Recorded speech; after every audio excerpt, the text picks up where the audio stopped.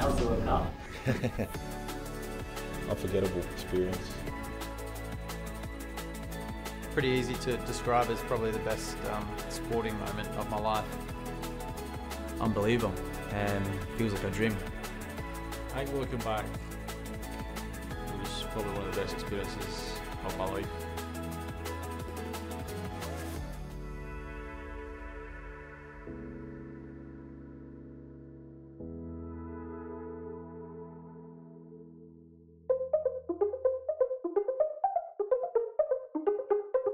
You know, we had the qualifiers and the match against Peru. Then basically once that game finished, I didn't put my boots on or kick a ball until a week out from the A-League season. So, you know, some stressful moments along the way, thinking, you know, would I miss out on this opportunity? So, you know, it was definitely a stressful time, but which made the whole tournament even better for me. It was such a unique pathway for us and for myself individually, having, you know, one of probably the toughest period of my career, going, you know, 10 months without football, and then being able to find our way back into those playoff games in June before the World Cup put us, really were a catalyst for pushing us into the way we performed in Qatar. There's obviously all the qualifying games, obviously 2 years with the COVID and not coming back to Australia to play. I think we played 16 or 14 whatever games it was out of the country, and then to go 120 minutes, and then obviously penalties. It was so nervous watching them, so I can't imagine what they were like, you know, on the halfway line, the penalties, and just to feel part of it even though I was still out injured was amazing. Still surreal, eh? I've been obviously back in camp now. You reminisce with a few of the boys and just how crazy of an experience it was. That, yeah, first of all, that phone call when Arnie sent me a text saying, can I give you a call in 20 minutes? And I remember I was just by my phone at home in Edinburgh and just sitting on my own, and you know, when he broke the news, I think, I don't like to cry much, but I think if there's ever a reason, that's probably one. Achieving a childhood dream, yeah, it was just such a special moment.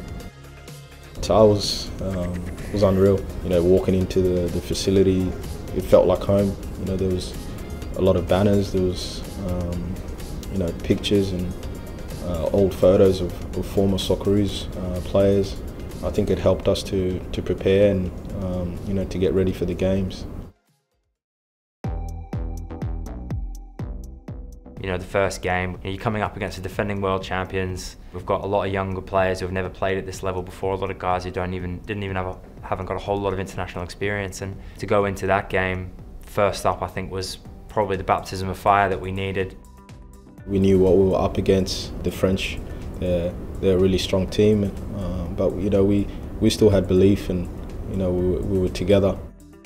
Everyone knows the style, everyone's been around Arnie and knows what he wants from the team. We started really well, to be honest. Exactly how the coaching staff set us out is exactly what happened in the start of the game. They didn't press us much, which was good because it gave us time to settle into the game, and I thought the boys that played were unreal, and the goal was class. I think it was maybe 9-10 minutes into the game. I can't really remember, to be honest, because it was a bit of a blur, but Harry had the ball and he did a big switch out to Lecky, who had a great first touch past his man and whipped it across the face. But as the play was happening, I just seen it kind of unfolding and tried to get into the back post, and you know, the ball came across bouncing, and I just tried to guide it on target.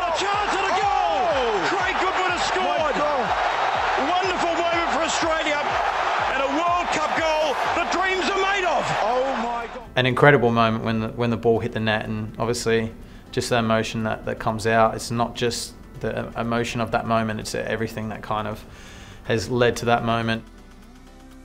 An unreal moment when Goody scored, and you could see, you know, the celebrations on the bench, and you know, the fans and the family behind us.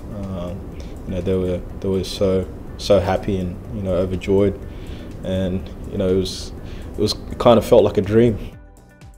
Mate, it was mental. I went crazy on the bench, and I remember, you know, 5 minutes went by and we were still winning 1-0, and we were thinking on the bench, like, oh, actually we can do this, like, because you believe you're going to win, and you really do believe it, and you know, the staff and the players here, they really drive into you that you have to believe, and we did believe we were going to win. But then when you actually are, is phenomenal. And yeah, obviously the result wasn't great at the end, but it just gave us that push to know that we can really do this. The key message was that we've got to learn from kind of the mistakes that we made in the first game and make sure we don't make them again. It was a great learning curve for the lads, and I think really showed that obviously in the rest of the tournament. For me, it was the 2 days before the Tunisia game was the most intense period of any Socceroos camp I've ever been in. Talk about that France game being the perfect opener. Those 2 days before Tunisia, you know it's all on the line. We knew that it was definitely going to be a fight. You know, we watched, all the boys watched pretty much every game at the World Cup. So we saw the Tunisia game and we saw how physical they were with Denmark and the way they would fly into tackles and try and impose themselves in the game. So, absolutely we were ready and up for the fight. Graham Arnold approached everything so well. I think the way he spun the France game to make sure we didn't lose confidence, because it was a big loss at the end of the game, but he spun it to be like, we did play the former champions. We took it to them in the first 30 minutes. We can use that as like our own kind of friendly match, even though it was obviously a competitive match in the tournament. I think it was a real kind of team spirited performance. We knew that they'd make it more of a home game for them with the crowd and the way the crowd were, and jeering every touch that we had and making it as hostile as they could for us. But I think we coped with it really well. It was the perfect opponent, the perfect time. For me, the way I play my game, it was absolutely ideal. Fiery, intense, physical, everything I love about football, and passionate. The atmosphere was incredible. Craig Goodwin takes a deflection on target, and the header from Mitch Duke. Australia have the advantage, and Mitch Duke becomes the Socceroos' 8th individual goal scorer in a World Cup finals match. When Juki got that flick on and it went in the back of the net, you could see all the players run out, and the celebrations were wild, and it was a wonderful feeling. I can't really put it into words. After the France game, actually, we got time with the families at a shopping centre in Qatar, and I remember speaking to my son, and we're talking about my goal celebration that we wanted to share in that moment. At some point, he told me the goal celebration. I was like, I'll definitely make sure I score a goal at some point during the tournament. Definitely wouldn't have figured it to be the next game, and that was also probably one of my highlights of my career and one of the most special moments, especially from the World Cup. And that's an awkward attempt at clearance. Opens the path here for Tunisia. Oh, what a tackle! What a tackle! Big H, when he made that challenge, it was unreal. You saw the whole bench just stand up, and was so happy. He played a big part in history. Watching it back, when I made the tackle, there was already 5 of our lads in the box trying to defend the situation, and there was none of their players. So 5 of our lads have sprinted back to try and help out the situation.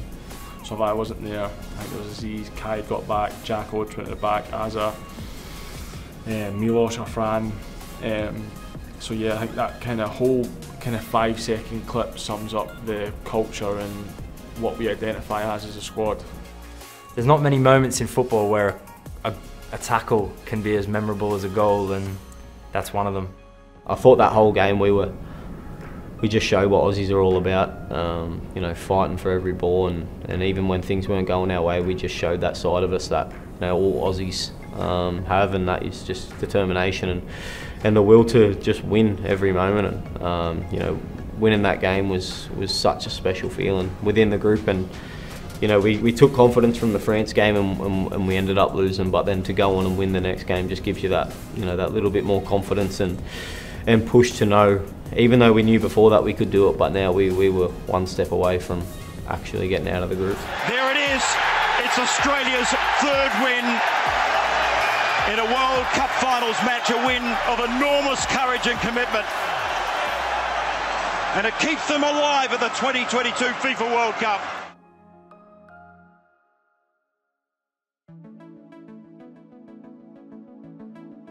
Probably a more kind of back to the wall performance in the Tunisia game, because I still felt that we had a little bit of the ball in the Tunisia game and made chances.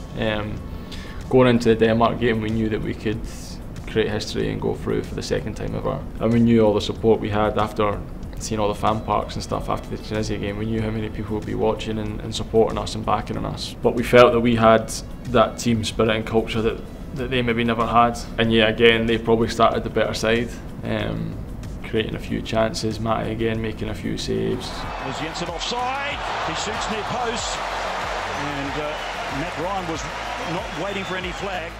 There's not many games in your career where you feel like, you know, this is our day today. And every minute of that game, the longer the game went on, I was like, this is our day. Like we're going to win this game. And a break here for Riley McGree. It's on for Matthew Leckie. Matthew Leckie cuts back inside, one way then the other, and he scores for Australia. Matthew Leckie embraces the moment for the Socceroos. When Leckie went on that run and Riley played a really good pass to him. And then chops inside, chops outside, chops back inside, and then it just felt like forever the ball was travelling into the net. When Leckie scored, we all sprinted, probably hit the highest sprint speed we've had, to run down and celebrate with him, which is an incredible moment. And it was funny as well because during probably 2 minutes before, the bench had just heard that Tunisia had scored against France and were leading. Thankfully, we didn't get told anything kind of during the game. We just knew we would give ourselves the best chance as long as we win. When that full-time whistle went, mate, it was just, yeah, just the feeling that you've just achieved something so big that you've dreamt as a little kid, obviously, to win a World Cup game, but to actually get through the group. Yeah, it's just an incredible feeling. Yeah, and there it is! Can you believe it? Written off too many times to remember. Australia has found a way. Found its way to the Elite 16 of world football. The country can keep on dreaming.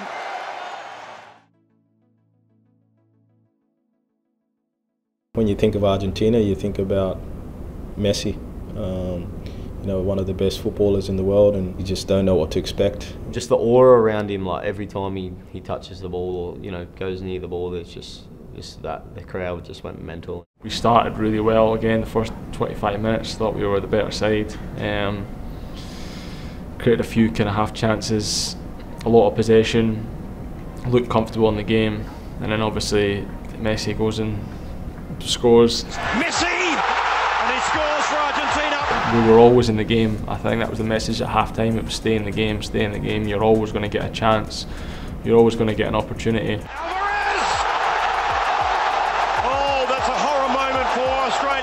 And obviously the game got stretched and then we go 2-0 down and it's like, well, we've got kind of 15-20 minutes. What is there to lose? Let's just go for it.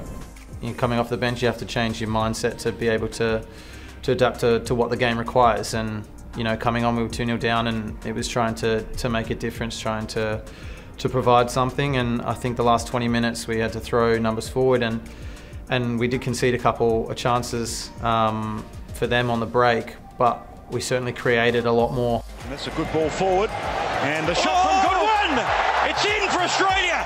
Craig Goodwin scores his second goal at the World Cup finals, and there's still hope. I think Arnie changed the system a bit, and Big H went up front. So we sort of knew, you know, what to expect. Just absolute 100 mile an hour, just giving everything we've got. And I think, obviously, we take it right to the very last kick of the ball. Craig Goodwin clips it forward. Garang Kwol on the angle! And that was the opportunity.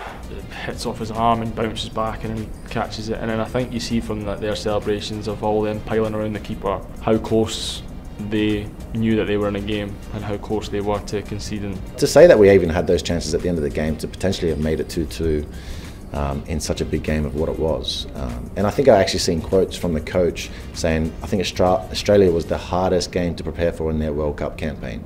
So, like, I think we can take massive pride out of that kind of statement from their coach, and to really earn the respect of them, the footballing world, and I think we felt that from all the Australian fans anyway. Everyone was so disappointed, you know, when the game finished. Like I said, everyone was shattered that we hadn't won, so we just went and consoled all the boys to, you know, because obviously we're out.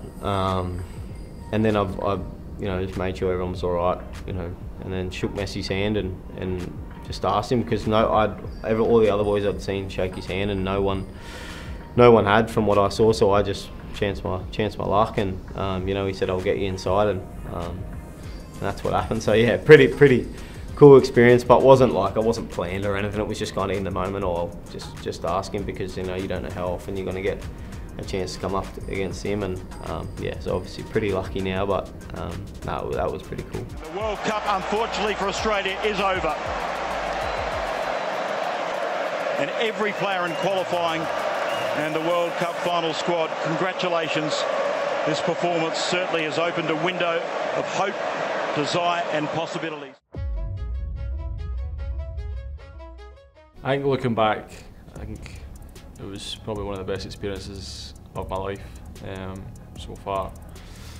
Just so much mixed emotions with all highs, lows, euphoric moments, you know, disappointing moments. But I think when you look back at it, we've got to be so proud as a group, what we managed to achieve. We saw videos back home, and you know, the reception that we were getting, you know, here, all the support and the love from the fans was really unbelievable.